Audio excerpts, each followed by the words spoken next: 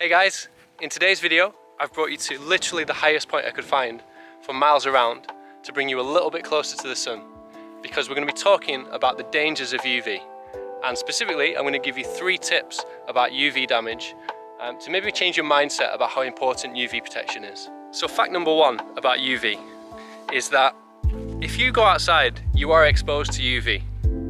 Now a lot of people think that UV is something that just affects us in hot countries or when the sun's shining, but actually UV is present all over the globe all year round, and it even penetrates the clouds. So if you're outside you are exposed to it. A lot of people choose sunglasses which are too dark for most situations, and the disadvantage of that is that you can only really wear them when it's really bright and sunny.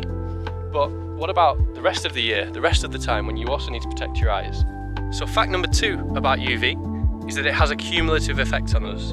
I think people think of UV as something that maybe causes sunburn, and once your sunburn's healed you get over it, but actually the effect on our eyes builds up over time, and that's why there's never a bad time to start getting UV protection.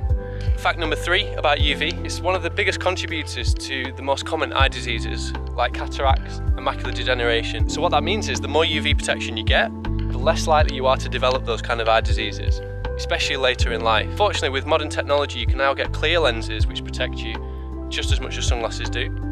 Or you should check out some of our other videos where we've talked about different kinds of photochromic lenses that actually adjust to the light conditions that you're exposed to. So that's it. I hope you've enjoyed today's video. It's quite a quick one. 3 simple facts about UV. I hope it's changed your mindset somewhat, and I really hope that it's made you reconsider how important UV protection is. So until next time, I'll see you guys. Bye bye.